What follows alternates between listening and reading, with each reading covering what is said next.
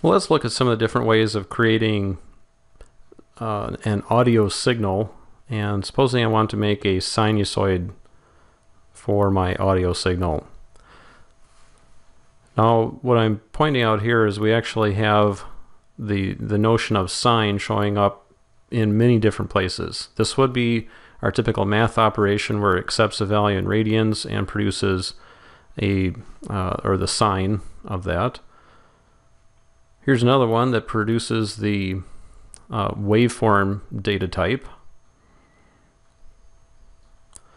We see it as a variety of controls like frequency and amplitude and so on.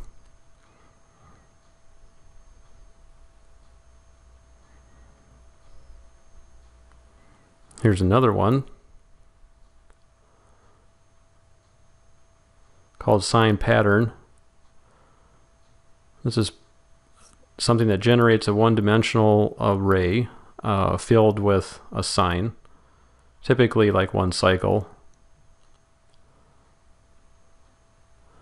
And then we have one called Sinewave, which, as this little icon is trying to suggest, is more oriented towards generating numerous cycles of a sinusoid.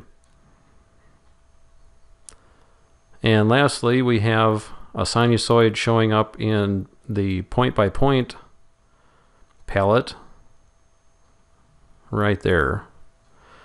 Now, of these 5 that I've placed, the one that will be most commonly used is this one.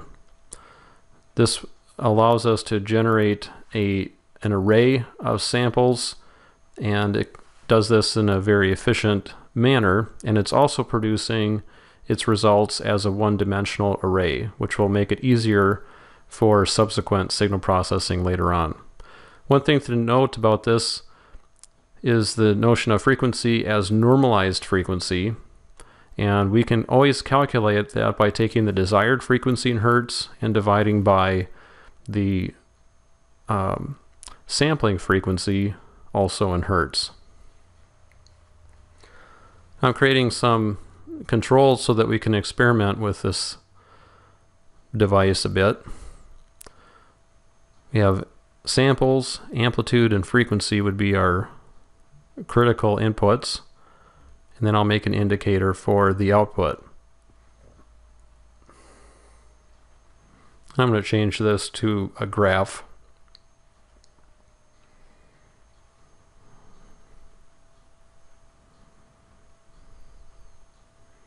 Alright, so using the default settings that are provided by this sub-VI, we get one cycle of the sinusoid. Let's try varying its amplitude. Yep, we can see it's now 0.7. I'll try adjusting my waveform so that its limits are between -1 to +1. Frequency, again, looks kind of like a funny number, but again, you have to remember this is normalized frequency that we're looking at. So frequency is a value between 0 and 1.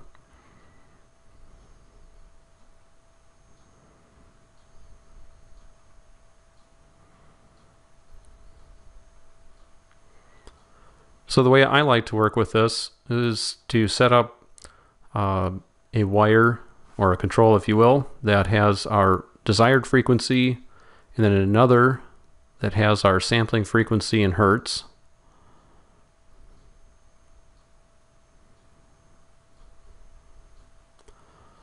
I will then take the ratio of those two to derive our normalized frequency.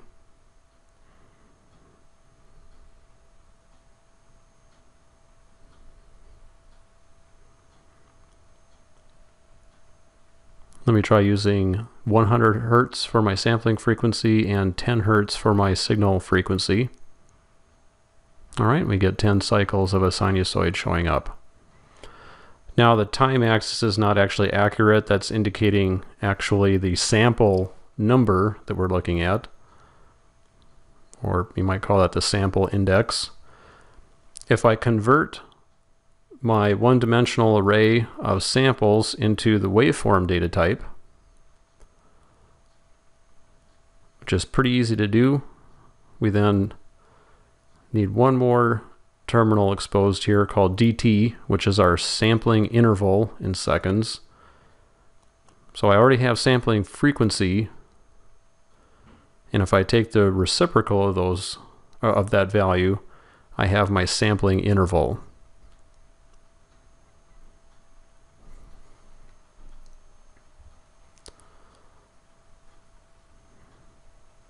Now again, I'll change that to the waveform graph, and we can compare these side by side and see what happens. Good. So now we see time showing up in a way that makes more sense down here.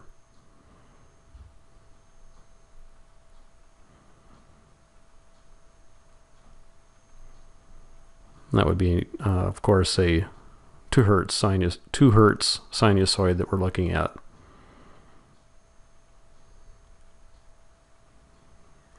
Let's pay attention to now this thing called the phase input. This would be phase in degrees. Notice the starting point of our sinusoid. If I change it to 90, now I actually have a cosine because it's starting at 1 instead of at 0. Minus 90 shifts it in the other direction. So that way we can adjust the starting point of our sinusoid. I'll try putting that back to 0. Now let me pick a number that's not necessarily a whole number ratio associated with our sampling frequency. Notice how it ends just below 0.7 up here. Okay, so every time it starts, it's always starting at 0. So that brings us now to another input terminal that's useful called reset phase. And this is defaulting to true. So the behavior is that it always resets the phase to whatever you're specifying on the input, or it defaults to 0. If I turn that off, now what happens when we restart? Okay, if you look carefully, you can see that the value that we ended at is now where we started. And that means that internally, the phase is being preserved across runs, essentially. So every time I run it, it basically picks up where it left off last time. And this is vital when we're trying to produce an audio waveform that does not have any discontinuities, because those will sound like clicks in the resulting audio signal.